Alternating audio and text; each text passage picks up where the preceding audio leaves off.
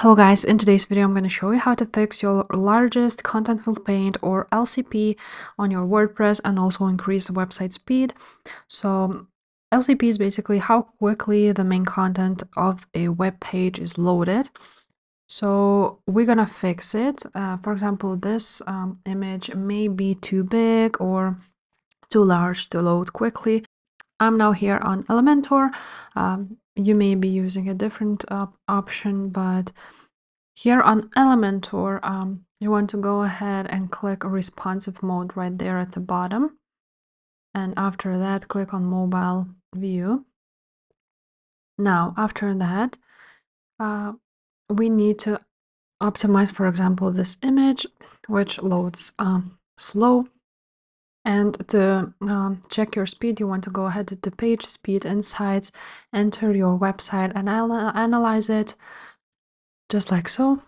And basically, for example, this image loads slow. So you want to click on this image and click on these three 6 dots, like a menu. After that, you also want to go ahead and open up the navigator right there at the bottom. And you will see that this container is everything in here. Now you want to go ahead and click on style. And now, as you can see, the image resolution is full. So what you want to click on is medium. So it would be smaller, and basically like so you would increase the website LCP. Now you want to go ahead and click on advanced and go ahead and check if there are any motion effects. As you can see, there are no effects. So that's great because any motion effect will decrease your website speed and load. So you just want to go ahead and turn them off. Now we need to go ahead and duplicate this section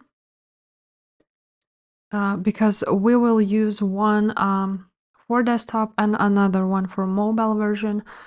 So let's now go ahead and duplicate it. So you can do it right there, duplicate, or you can go ahead on this container and also duplicate it. Now, as you can see, we have two. And now we're gonna go ahead and choose one option for mobile view and one for desktop view.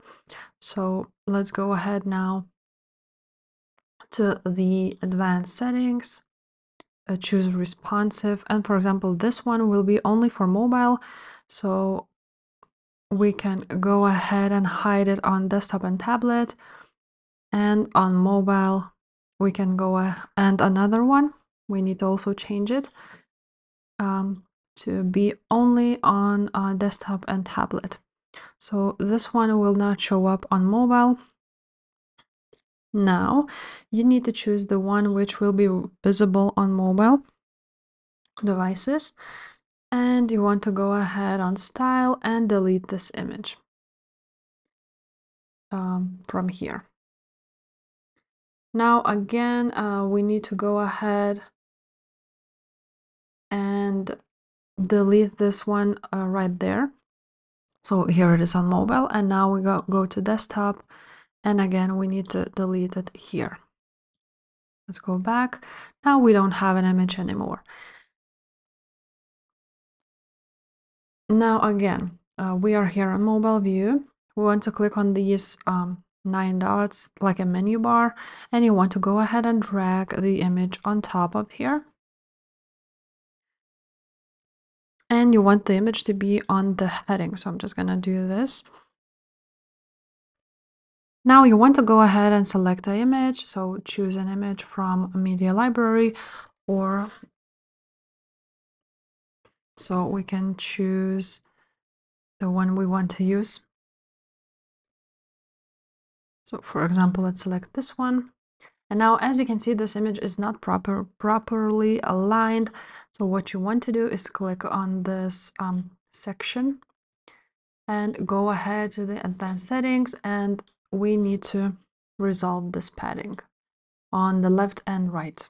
And now, as you can see, so its image is aligned. Let's also do a smaller padding at the top because we don't need that, just like so. Now we want to go ahead and move this heading on the image. So to do this, you need to go ahead and click on this heading, then click Advanced and the margin right there. You want to go ahead and unlink them. And now you want to go ahead and do this. Basically just scroll it to the top and put it wherever you want. So for example, we can leave it right there. Now we can actually do the same with this icon, for example, and unlink the values and basically just make it to the top. And the same with this one. We can actually just go ahead and, of course, this is a longer text, so maybe we have to make it smaller. And now once we're done with that and we fix it, you can go ahead and again check the speed of your website and see if it improved. Now we want to go ahead and update it. And the other thing we want to do is go ahead and install Catch plugin, which just makes things lighter. So just go to your WordPress, and from here you want to go ahead and search for Catch. And if you don't already have it, just install it. I, for example, use this one. So we can go ahead and go to this plugin.